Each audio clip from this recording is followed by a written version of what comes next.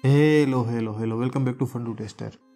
So far we have discussed about a different type of HTTP methods, but till the time we have not discussed about what to test and how to test. In this we are going to discuss about how to test HTTP methods. Camera rolling, action.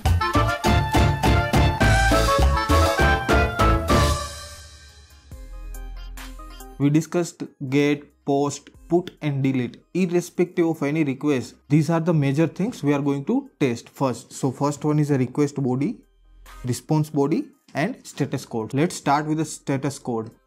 So for a status code, let's say if we are writing a get request, then return back we will get a 200 status back. If it is a post request, then we will get a 201.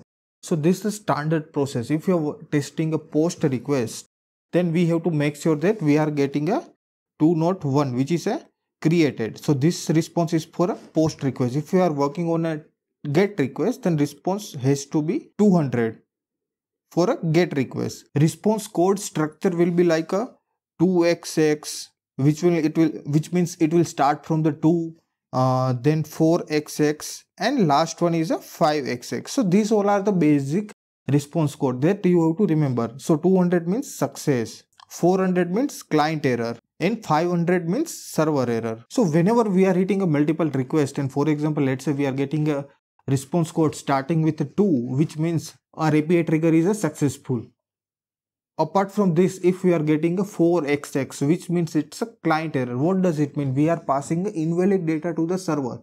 So if we are hitting a request from the web browser or mobile application, or let's say in a testing phase we are working on an automation or a Postman. So if we are hitting from a Postman or automation code and we are getting a 4xx status code starting with the 4, so which means we are sending a invalid data to the server. That's why we are getting a client side error and server side error which start with the 5, which means we are getting a server side errors. Maybe server is down or some service is down. Due to that we are getting a 500 error message. So these all are the basic standard. And here if you are working on a post request and we are getting a status code 200 for a post request, then straightforward we can tell development team, hey, this is the bug and you have to fix that. Status code has to be the appropriate for the post request. It has to be 201 instead of 200. So this is how for a status code we have to make sure all the status codes are appropriate. So if is talking about the status code, so there will be a multiple numbers for each and every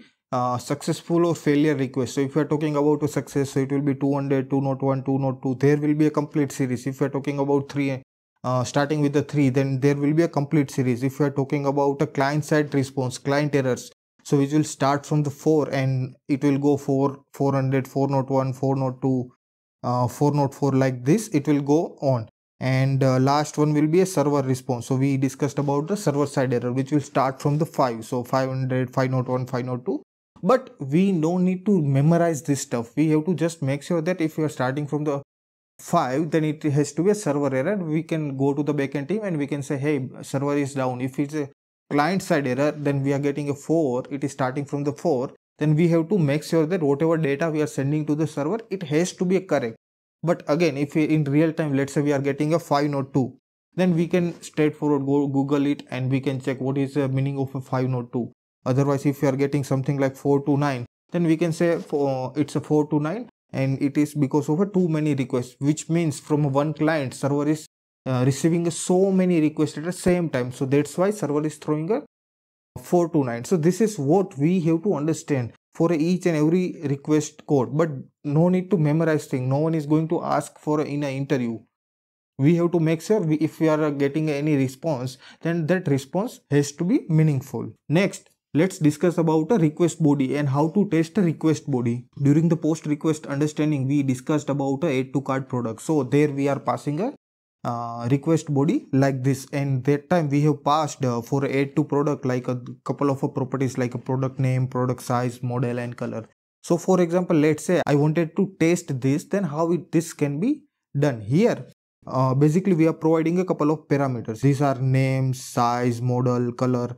So these all are a predefined property. So someone has stored in a database that in a particular store or on particular website there are a couple of products available, and these are the product details. So these are the predefined property like a name, it has to be iPhone, size It will be available on different variant like 64 GB we have, 128 GB we have. So these are a predefined data of a size. Again, the model has to be 13, 14, 15. Someone should not able to enter, let's say 17.5. So this we have to basically test each and every field, and we have to make a request. If request has to be successful for success data and failure for a invalid data. So for example, here let's say we have to test a size field, and we are passing a multiple data. So size, it will take 64 or 128. If I'm passing a 64 and 128, then it should accept, and I should get 201, which is a created. If I'm passing a, let's say I am passing a invalid size, which is a 200, you know iPhone is not available in 200 GB size.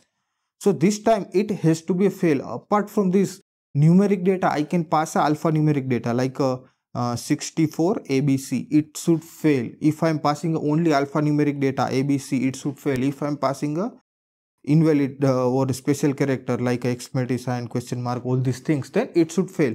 So for one field, I can come up with the multiple test cases based on the error guessing techniques, boundary value analysis, or if I have to make let's say I have to apply some filter on any product. Let's say I'm searching on a product and I have to apply a filter like a size, brand, color, pattern. So multiple parameters I am passing, and based on that my search should come.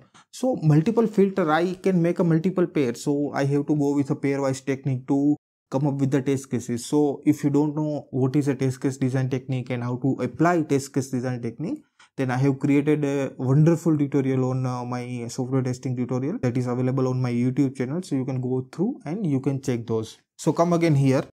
Here for one field we can test like this kind of a multiple scenarios. Apart from model, again the same way we have to go for a model like a 13, 14, 15. So these all things we have to make sure we have to pass the data. And again for an invalid pair, for example iPhone 15 is available for a 264 GB and iPhone 13 is available only 64 and let's say 128 GB. So if I'm selecting an iPhone 13, then it has to be a 34 or 128. If I'm selecting iPhone 15, and then it has to be a 15 plus 264. 64 is a valid for iPhone 13. If I'm passing with iPhone 15 with 64, then it has to be error. So this kind of scenarios we have to come up with.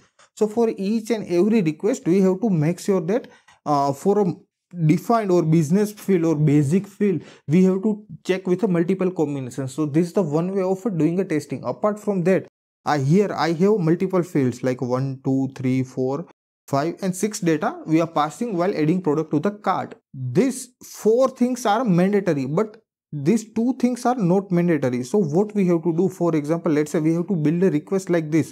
We have to pass the name, size, model and color. We have to bypass. We are not passing a color, and then we have to pass these 2 data. So color is a mandatory field and we are not sending to the server while triggering a request. So that time it has to client side error.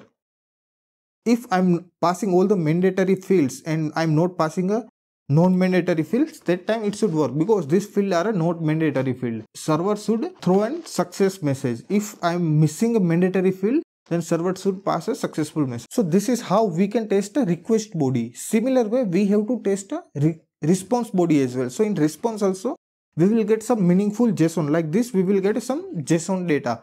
So for that, we cannot going to change anything. We cannot change basically. We are just getting a predefined data, what server is wanted to show to the client. So by that time, we have to make sure that all the valid data has to be there with the request body. If I'm adding a product to the cart, then my message should be success, product is successfully added to the cart. So like that, I should get a meaningful message. If I'm getting a success and along with the response, I will get product added. So it's kind of missing sentence. So there is some bug with the sentence. So basically, I should get a proper response body. I have to make sure all the data with the response body has to be correct. So that was a one part, how we can test each and every API at a unit level. But now we have to understand how we can test API in a sequential flow. For example, let's say we are working on Instagram and there we are performing a couple of operations. So there what we can do, we can basically upload an image, We can get image, like to check the likes and comments, we can get the image, we can edit the caption, so that is a edit operation. So similar way for let's say Flipkart, we have multiple operations performed, and first one is a post operations. We have using a post operation, what we did, we have added product to the cart. So first we have triggered this request, add product, we have added product to the cart, and product we have added is a iPhone. So we have added iPhone on a cart. But the question is, how can I make sure product is added? If I also get a success message but product is not added, then how can I check? So basically after post request, I need to trigger the get request, and there is a one API which is a get cart. So using get cart, I have to make sure if I have added iPhone or let's say another Levi's jeans, then the product has to be come via get request. So first I have to make a post call, and then I have to make a get call to make sure that whatever data has been created by the post request is successfully done and data is present on a cart. Now let's say I wanted to update something, so I can make a update API call, and I can basically update the quantity.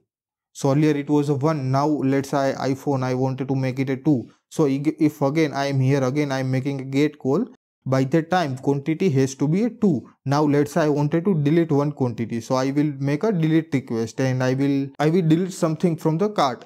So let's say now quantity will become a 1. Then again I have to make a get call and make sure that quantity has to be 1, and this has to be the same iPhone. Now iPhone has to be 1 on cart.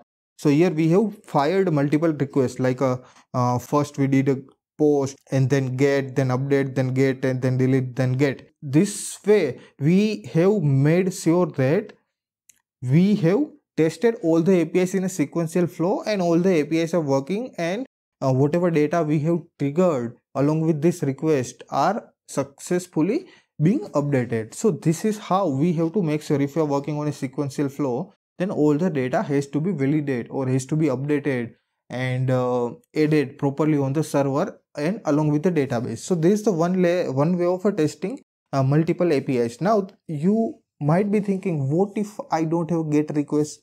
I don't have this get request. Then how can I make sure that whatever data I have created via post request is created or not?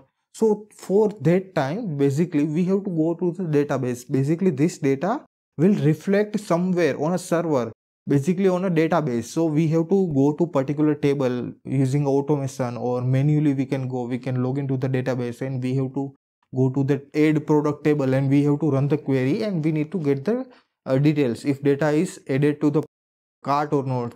So data has to be there on a database. So this is the long way of process. Or sometimes if they are critical data, like if I am working on a healthcare industry and customers or client data are being stored, like a blood group or health reports, so those are very critical data. If some patient will go to the doctor with invalid reports, then invalid medication start, and there will be health problem, and so many things will going to happen.